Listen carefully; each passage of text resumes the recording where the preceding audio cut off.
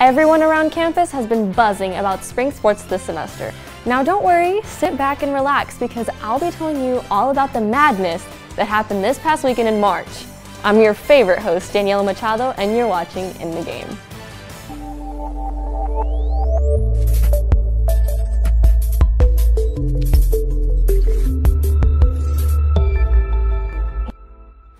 In the first round of March Madness, our Cougs took home a blowout win against Georgia State this past Friday. This is the second year in a row that our Cougs have won an NCAA tournament game, and it definitely wasn't our last win in this year's tournament. Our Cougs started out hot and took an early lead on an impressive 52% shooting. Our Cougs ended the first half leading 40-31. By the start of the second half, the game was already over because our Cougs opened up with a 10-2 run, sealing the win for Houston. Corey Davis scored 7 3-pointers, contributing to his 26 points. Fabian White had 14, Breon Brady with 13, and Dejan Giroux put up 10. This win was also very important because it was the farthest U of H has come in the NCAA tournament since 1984. A couple days later, on Sunday, we witnessed one of the most iconic moments in U of H basketball history, as the Cougs defeated Ohio State to reach the Sweet 16 for the first time in over 3 decades. During the first half, U of H was already showing Ohio who's boss, leading 39 points to their 31 points. Now the second half was intense. The season was on the line, and it was obvious that our Cougs were not going to let it slip out of their reach. The team finished the game 74-59, completely crushing Ohio State's chances of moving forward. Corey Davis scored a total of 21 points, Robinson 13 points, Fabian White scored 11, and Armani Brooks scored a total of 10 points. This marked the team's 33rd win. Next up, the Cougars will face the Kentucky Wildcats on Friday, March 29th. Make sure to root them on from home and rep all the red you can. Next, I'm going to talk about your Cougars baseball team, but first, here's Jala Mason for an update on U of H swimming and softball. Thanks, Daniela. It's been a great season for Houston's swimming and diving team. Not only have they secured their 3rd consecutive conference title earlier this year, but their very own Peyton Contis has competed at the national level in the NCAA Swimming and Diving Championships. By the end of the meet, Contis accomplished a career best in the 100 breaststroke with a time of 59.83. Along with this achievement, Contis picked up another career best and a program best with the 200 breaststroke with a time of 2:10.30. This past weekend, Cougar softball faced Wichita State in the conference opener.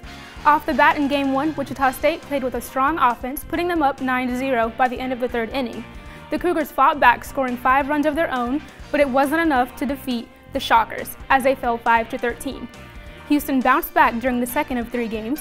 By the first inning, the Cougars were up by 2 thanks to runs by Lindsey Stewart and Ariel James. After a shaky 4th inning, Wichita State took back the lead. By the end of the 7th inning, Houston fired up their offense with a hit from Rachel Hill, resulting in 2 more runs. This put the Cougars at 5-4 lead and gave them their first conference win. The last game of the series began with impressive offense from Houston, with runs from Stewart, Sarah Barker, and Savannah Hebner, leaving the score at 3-0 by the end of the 1st inning. The Cougars never let up, adding 4 more points to the board, including the first home run of the season by Barker. Houston saw victory in the 3rd game with a final score of 8-0, taking the series against Wichita State by 2-1. Now here's Daniela with more around the diamond. Thanks, Jayla. Batter up. This past weekend, the age-old Cats vs. Dogs went head-to-head once again with the U of H Cougars baseball team playing against the Connecticut Huskies. On Friday, the first 3 innings were scoreless, but UConn quickly scored 2 runs in the top of the 4th, sadly leaving our Cougs behind. During the 7th inning, Kobe Highland scored the Cougs' first run, making it 2-1 UConn, which was also the end score. Saturday was a big day for our baseball team because it marked the 11th win of the season. Right off the bat, UConn scored 3 runs during the 1st inning, but the Cougs swung in and scored 5 runs in the 4th inning. During the 5th inning, the Huskies tried to catch up but couldn't and only made 1 run. The scoreboard ended in our favor 5-4. Lastly, for the series finale this past Sunday, the Cougs sadly fell short and lost to the Huskies 9-3. U of H was scoreless during the 1st inning while UConn scored a run. However, Derek Cherry quickly tied the game during the 2nd inning. The 9th inning was scoreless for both teams, but UConn still had the lead. And even though our Cougars fought hard, they took a heartbreaking loss to the Huskies. Well, that's it for this episode. For more info on all U of H sports, check out uofhcougars.com. Also, make sure to like and subscribe to Coug TV and follow us on all your social media platforms. I'm Daniela Machado. Stay tuned and go Cougs!